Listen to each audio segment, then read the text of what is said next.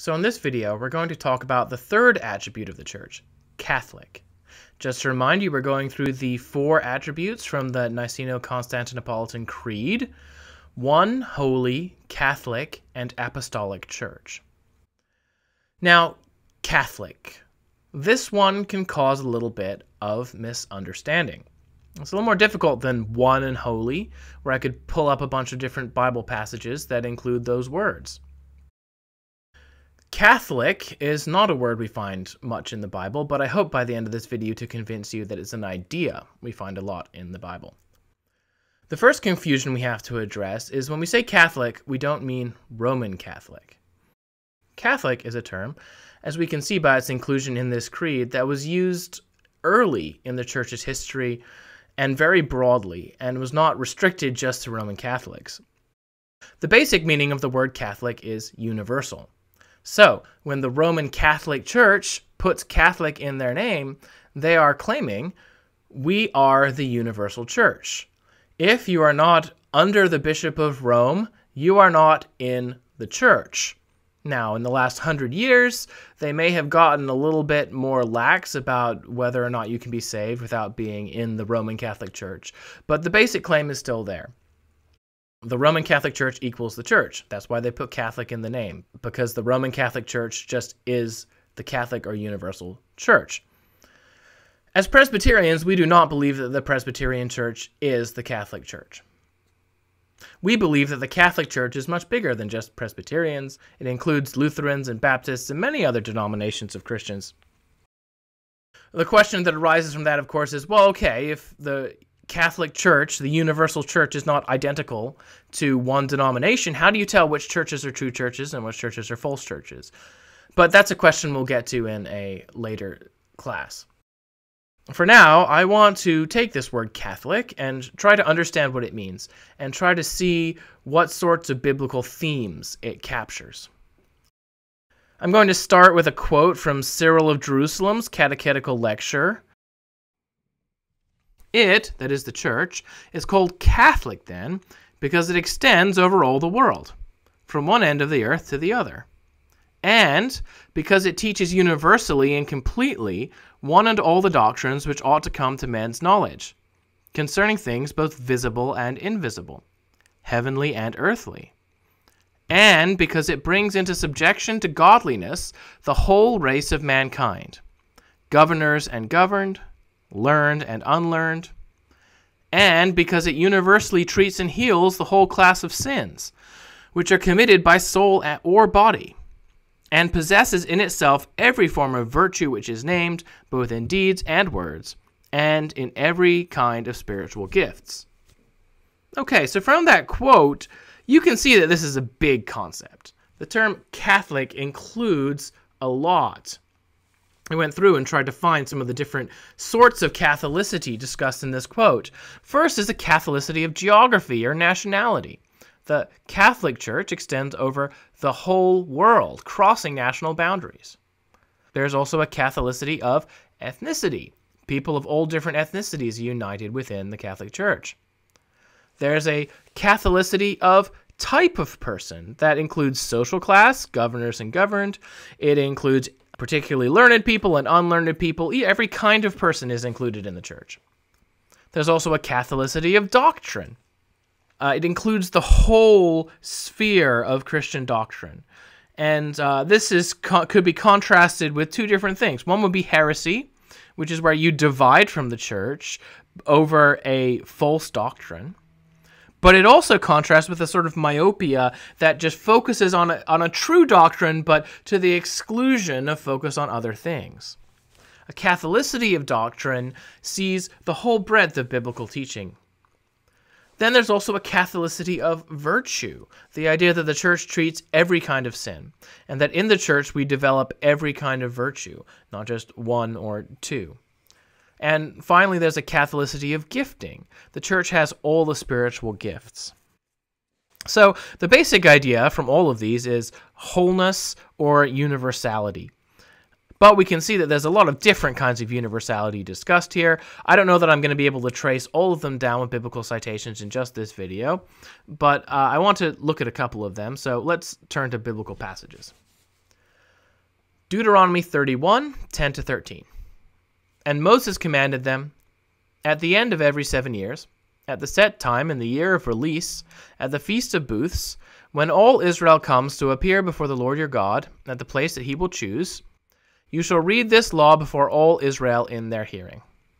Assemble the people, men, women, and little ones, and the sojourner within your towns, that they may hear and learn to fear the Lord your God, and be careful to do all the words of this law, and that their children, who have not known it, may hear and learn to fear the Lord your God, as long as you live in the land that you are going over the Jordan to possess.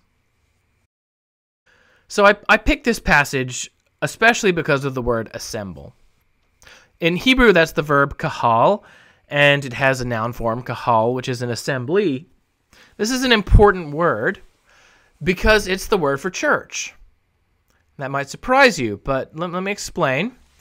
This Hebrew word kahal in the Greek translation of the Old Testament is translated with the Greek word ekklesia.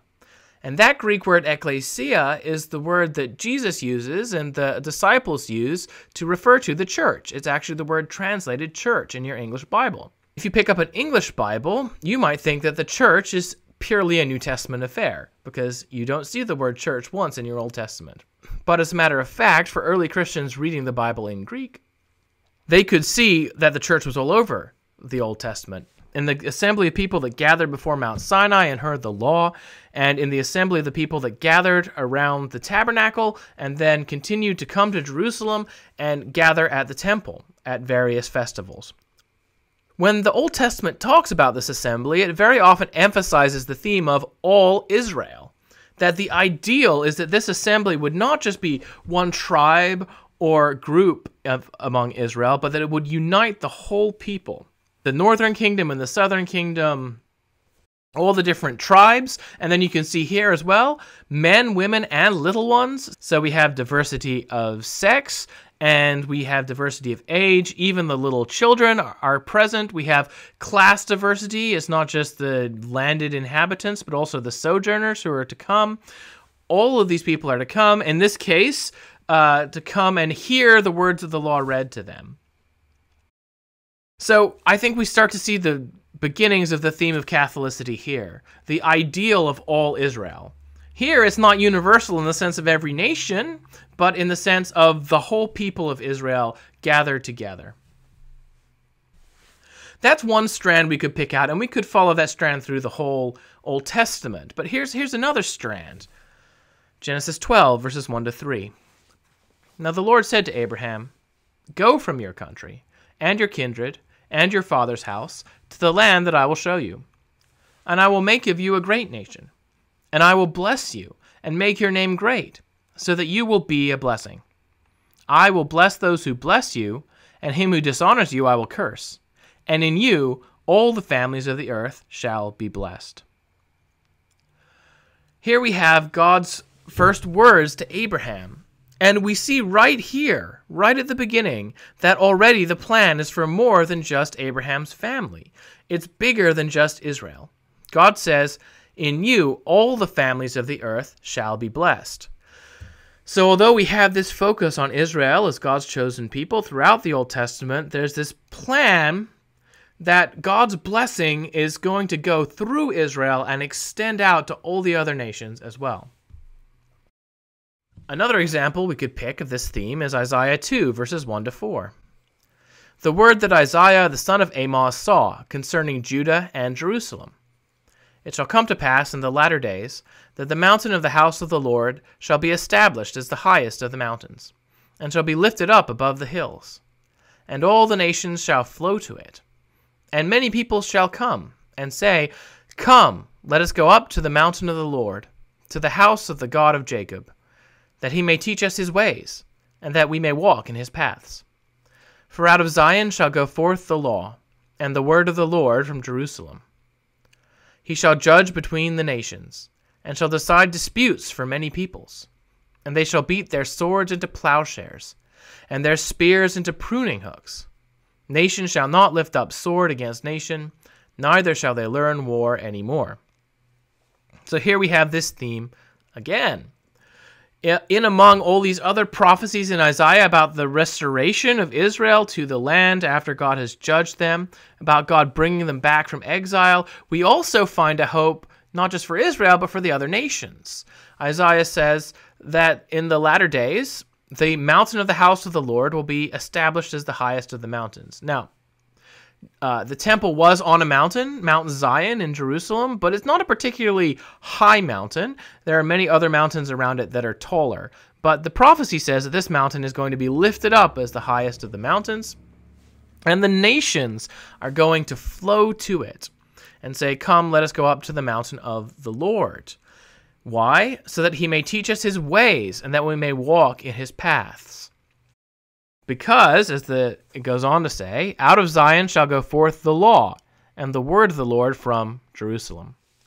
So the picture here is that God's word is going to go out from Jerusalem into all the nations, and it's going to gather them back and bring them to his temple. And it's going to lead to this age of unprecedented peace when people beat their swords into plowshares and spears into pruning hooks, and people stop practicing war, bringing harmony to the whole world. So again, we see that this ultimate plan is not just for Israel alone, but to bring all the nations into obedience to God.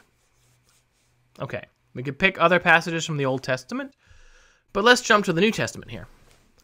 John 3:16-17, probably a verse many of you know well.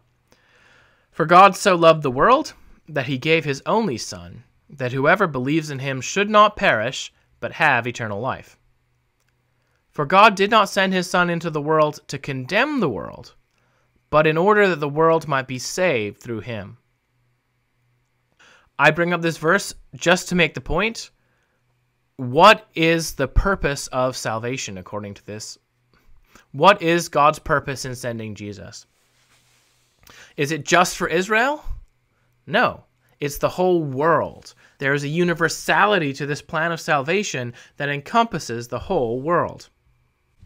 Some other texts that highlight this theme. Mark 16:15. "And he said to them, Go into all the world and proclaim the gospel to the whole creation." So this is an interesting way to phrase it. He doesn't just say proclaim the gospel to all different types of people, but proclaim the gospel to the whole creation. By the way, if you've ever heard the story of Francis of Assisi preaching to the birds, this is the proof text for that. It just says preach to the whole creation, so he preached to the birds. I'm not sure I'd apply the passage quite that way, but the general idea is sound. God's plan of salvation is to recreate the entire world, to redeem creation in its entirety. This theme means the inclusion of the Gentiles, these other nations. And I think that was a difficult thing for Jesus' first disciples to grasp. You can kind of see as you go through the book of Acts, it takes a long time for all the pieces to come into place as to the fact that the nations are going to be included. It starts in Acts 1, verses 6-8. This is Jesus meeting with his disciples after his resurrection. "So when they had come together, they asked him, 'Lord, will you at this time restore the kingdom to Israel?'" Notice that question. What does it say about how the disciples are thinking about what Jesus came to do? Of course, that must have been somewhat shaken up by his death and resurrection. That was never something that they expected to happen. But now they think, okay, Jesus has risen from the dead. Time to kick out the Romans and get Israel set up as an earthly nation. But how does Jesus respond? He said to them, "It is not for you to know times or seasons that the Father has fixed by his own authority. But you will receive power when the Holy Spirit has come upon you. And you will be my witnesses in Jerusalem and in all Judea and Samaria and to the end of the earth." So notice, after they receive power at Pentecost, the plan is that witnesses to Christ will go into Jerusalem, but then to Judea, the territory surrounding Jerusalem, then north to Samaria. The Samaritans and the Jews may have had their differences, but the Samaritans at least claimed an Israelite heritage, and then beyond Samaria to the very ends of the earth. Now, there's clearly this picture of the gospel going out to the whole world here, But I'm not sure that those disciples who were there really understood what Jesus was talking about. I think maybe they thought, well, yeah, there are Jews throughout the entire world, so we're going to have to go to the entire world. The reason I think that is, as we go through the book of Acts, we see that it still takes them a while to figure it out. My next text comes from the story of Peter and Cornelius. And this is that story that has the sheet that's lowered down from heaven, and Peter sees all of these unclean animals, and God tells him, get up and eat, and he says, I can't do that, I can't break the clean laws, but God tells him to do it anyway. And the moral of the story is that now that Christ has come, the thing that these food laws represented, this separation between Jew and Gentile, is going to be done away with. And here's how Peter himself puts the moral of the story. He said to them, you yourselves know how unlawful it is for a Jew to associate with or to visit anyone of another nation, but God has shown me that I should not call any person common or unclean. What a big lesson. The previous practice has been for Jews to remain separate because they're a separate holy nation. But now Peter says we should no longer call any person common or unclean because God's gospel is going out to all of them. That's actually not the last crisis in the book of Acts that surrounds Gentiles being brought in. But for the sake of time, I'm going to skip to Ephesians here. Ephesians 2:14-16. For he himself is our peace, who has made us both one, and has broken down in his flesh the dividing wall of hostility, by abolishing the law of commandments expressed in ordinances, that he might create in himself one new man in place of the two, so making peace, and might reconcile us both to God in one body through the cross, thereby killing the hostility. So Paul, talking about the conflict between Jews and Gentiles here, says that Jesus has broken down in his flesh the dividing wall of hostility. So Christ, in his body, dying on the cross, has broken down these fundamental divisions between Jew and Gentile by abolishing the law in order to create in himself one new man in place of the two. So in Jesus' death on the cross, these two separate people have been brought together, reconciled to each other, and not just reconciled to each other, but to God. And perhaps because they're reconciled to God. So here, as going back to the theme of oneness, as they are united to God, they're also united to each other. And through Christ's death on the cross, the hostility between them is killed. So the point here is that now in Christ, through his death, the divisions between these different ethnicities has been broken down, and they are united. So here we have this theme of Catholicity in the sense of a Catholicity of ethnicity and nationality, that people of every different nation and ethnicity are going to be reconciled to each other through Christ. But it's not just restricted to ethnic divisions, it actually extends to other fundamental human divisions. Take a look at Galatians 3:28. There is neither Jew nor Greek.